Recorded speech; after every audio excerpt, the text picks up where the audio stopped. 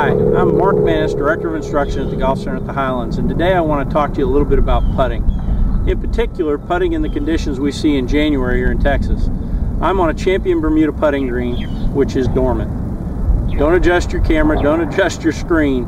It's brown for a reason. The Bermuda grass is dormant. What's that mean?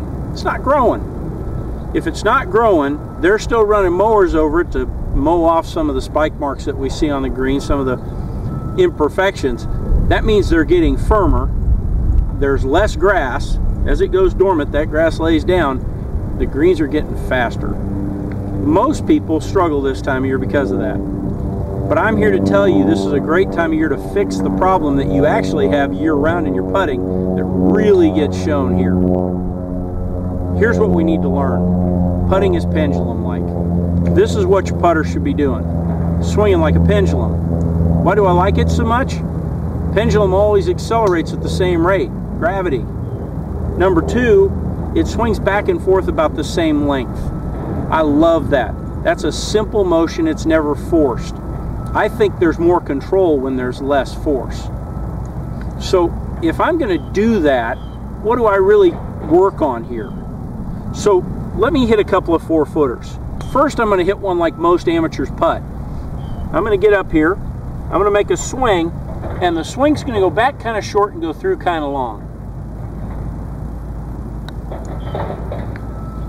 That's what we call a poppy or hitty stroke. That ball went well past the hole. And frankly, as funny as that looked to hit it that far, I see that a lot this time of year when I'm out on the golf course. Not from me, from my playing partners. Here's what I think it ought to look like. It ought to be pendulum-like. Watch the motion again.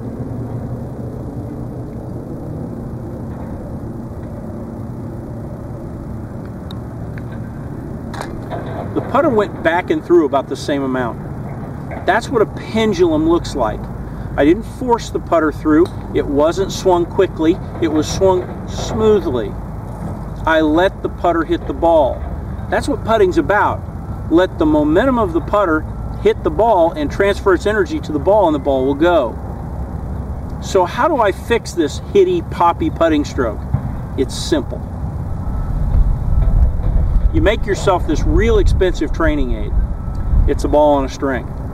About 2 feet of string, an eye hook, screw the eye hook into the ball. That'll be the hardest thing you do here. Next, wrap a little bit of the string around your fingers of your lower hand. If you cross-handed grip, it'd be your left. If you grip it normally, it'll be your right. Take your normal grip, set up, and start making some swings. Go forward first.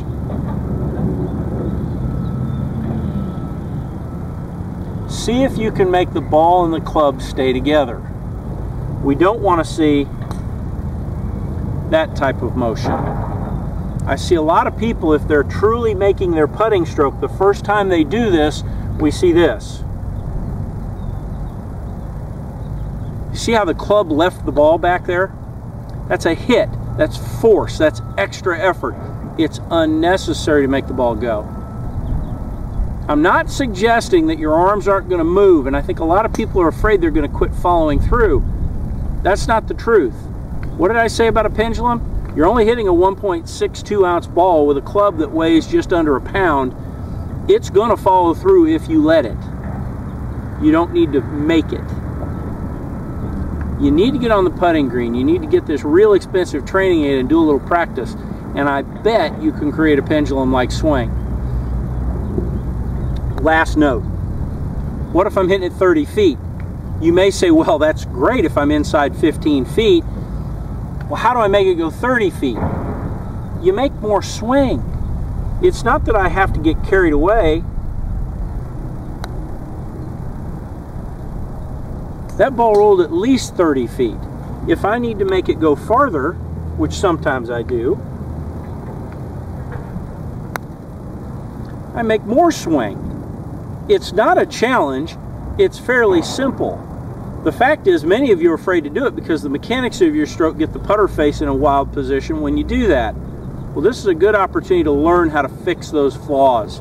Because I promise you, just because you're taking it back shorter doesn't mean you don't have those flaws. Get to the putting green, get your ball on a string, and practice making some pendulum-like strokes and see if we can't get better this winter.